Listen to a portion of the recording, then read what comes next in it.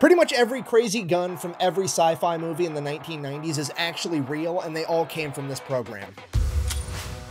Today we're talking about the Advanced Combat Rifle program. Ladies and gentlemen, it all started out so innocent in 1986 when the US government came out and said, hey, our current service rifle is the M16. We're looking for something a little bit more accurate. And when we say a little, we mean like twice as accurate. We want 100% improvement in accuracy across the board. That's the only stat we care about. We don't care about anything else. Just build the gun. But first, a word from our sponsor, because this video is brought to you by my favorite sporting goods store, Shields. They've got a bunch of really cool retail locations all across the United States and an even better online store where you can get pretty much anything that has anything to do with going outside or being physically active. Or beef jerky. They have a bunch of beef jerky too. Anyways, if you use the link on my website or in the description down below, you're gonna get free shipping on your order. Let's get back to this video. Just build the gun. At this exact moment, every single firearms contractor on the planet zooms in and they're like, excuse me, I get full creative reign to do whatever I want as long as it's accurate. And the US government's like, yeah, sure, why not? Let's see what you guys can come up with. At which point, they freak out. Oh my God, okay, it's happening. Everybody stay calm. Okay, but then they reel it back in and they're like, hold on, calm down, it's okay.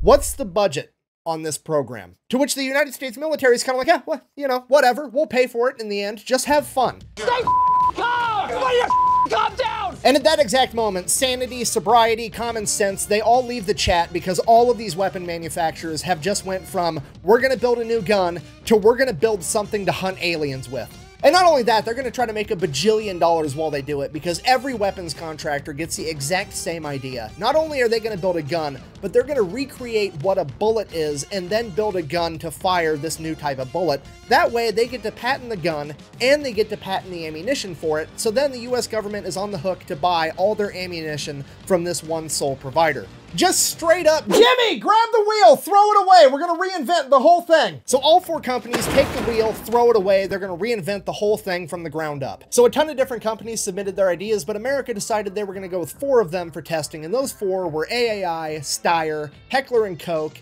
and Colt. All right, starting off with AAI and Steyr, they both had pretty much the same idea. They weren't going to shoot bullets at the enemy anymore. They were going to shoot flechettes at the enemy, which if you don't know, is just a big metal dart. They literally created the Needler from the Halo video game. It's my favorite Covenant weapon. And their logic behind doing that was that these flechettes were going to be more accurate because they were hauling ass out of the barrels of these guns, okay? To put it into perspective, the muzzle velocity of a 5.56 round is like 3,000 feet per second-ish. An AK-47 7.62x39 ammunition is going like 2,200 feet per second. These flechettes were leaving the barrel at 4,900 feet per second. This thing's basically shooting fucking laser beams out of it. And this essentially meant that the shooter wasn't going to have to compensate for bullet drop, in theory, increasing its accuracy. So that was the general idea of what they both kind of built their gun around, and pretty much where the similarities end, because the Steyr decided they were going to put their flechette inside of a polymer-cased ammunition. The polymer-cased rounds weighed like half as much as a brass-cased round, so that's good because you could carry more ammunition, more accuracy by volume. That's what America's all about. They're gonna love it. In theory. The issue they ran into, though, is that when you fire a bullet, it's basically a small controlled explosion, and when you do that inside of a piece of brass, that brass absorbs a lot of heat and then immediately gets ejected out of a gun. But when you do it with a polymer casing, the polymer does not absorb nearly as much heat before it gets ejected, meaning that all that heat goes right back into the gun, you know, like the barrel. This meant that the barrels, A, wore out way quicker, and B, if you fired too much and the barrel got too hot, and then you shoved your polymer-cased ammunition into the chamber, it would just cook off and the round would explode in your face. So, the Steyr gun is out. AAI, on the other hand, decided that they were going to put their flechette inside of a 5.56 brass casing, and it worked way better. The barrels lasted longer, the rounds weren't going to cook off. It seemingly fixed the issue that Steyr had. But like I said, they stuck the flechette inside of a 5.56 round, which, if you don't know, is the same size as the M16 round, meaning that in theory you could stick these flechettes inside of an M16 and you could stick regular 5.56 ammunition inside of this new AAI rifle, but the AAI rifle wasn't equipped to handle it, and as soon as you tried to fire a regular 5.56 round, it would more than likely blow up in your face.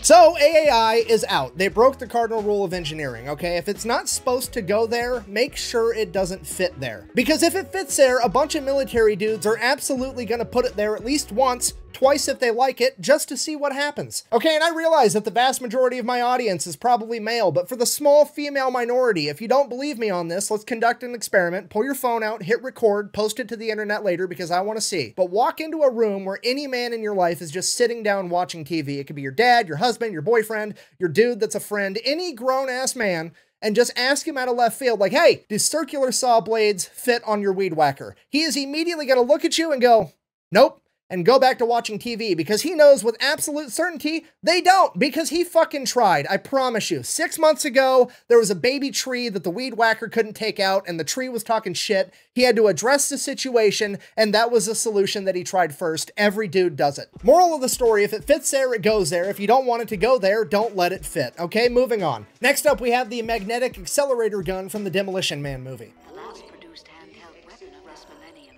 displaced the flow of neutrons through a non-linear... So what, it needs batteries? What size? I mean, where the fuck do you find batteries in the future? That is actually the G11 and is manufactured by Heckler Does Coke. I mean, Heckler and Coke, which if you don't know is a German company, and the G11 actually fires a caseless ammunition. That red block is actually the propellant or the black powder itself, so that entire thing gets burned up and there's nothing that actually ejects out of the gun. Yet somehow, the Germans figured out how to solve the heating issue that the polymer-cased ammunition had by not having a casing at all, and this is why this gun has earned the internet nickname of Kraut Space Magic. And while that caseless ammunition is super cool, it's not actually going to make it more accurate than the M16, so their strategy for that was to make this gun shoot at 2,100 rounds per minute in 3-round burst. That meant that the gun was so fast in 3-round burst mode that when you pulled the trigger, it would fire all 3 rounds before the person shooting the gun actually felt the recoil from the first bullet. And that worked out great, but after that 3rd round left the barrel, it kicked you like a horse.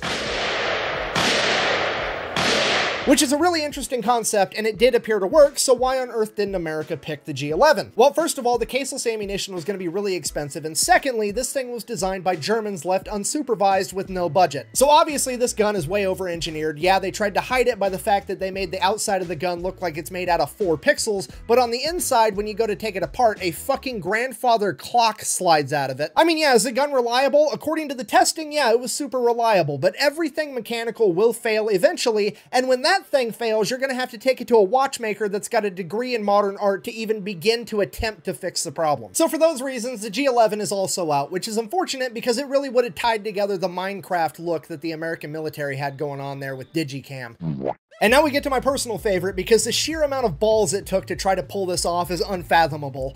Colt's entry. The Colt weapon has evolved from the M16A2 design. Yeah, that is straight up an M16. There's nothing special about it whatsoever. You gotta realize Colt has been selling guns to the US military for a very long time. They sold them the Colt 1911. They sold them most of the M16s they had at this point in time. They know how to sell to the US government. They know their audience. So they walked into the lab and they're like, here's the plan. We're not gonna do a fucking thing. We're gonna make a big, ugly foregrip, slap it on there. We're gonna say it helps with target acquisition. Then we're gonna slap a scope on top that actually makes it more accurate. And then we're gonna design a new type of bullet where 2 bullets go in 1 casing, and it's gonna be called a duplex round. Yeah, Colt is walking in to pitch this new gun to Uncle Sam like, Let me show you something. Does that look right to you?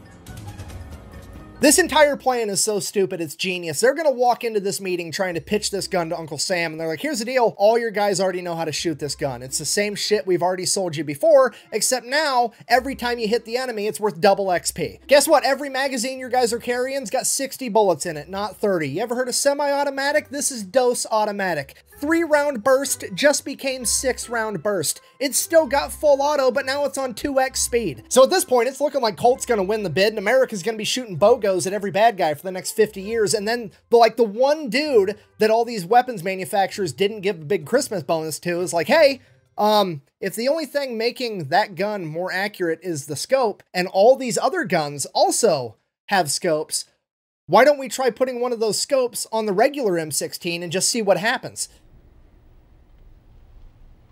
Why are you the way that you are? Every time I try to do something fun, you make it not that way. So that's exactly what they do. The scopes on the G11 and the Steyr are fixed in place and can't be removed, but the scope that's on the Colt and the AAI both can be, so they pop those off, throw them on a regular M16, and holy shit, it's more accurate than all of the other guns. So that's exactly what America goes with. The scope that's on the Colt ends up being the M134 scope that goes on pretty much every 240 and SAW to this day, and the scope that was on the AAI ends up being the ACOG. So this is great news because now America just has to buy a bunch of scopes and they don't have to buy a bunch of new guns as well. And now they're only out the money that it took for all the research of developing 4 new guns completely from the ground up, which is like, you know, $300 million to figure out that if you put a scope on a gun, it gets more accurate. You know, I started this video with every intention of doing the XM29 project next and then the Army's new rifle, the XM7 after that, but I honestly don't know if I have it in me after this one. I need a beer.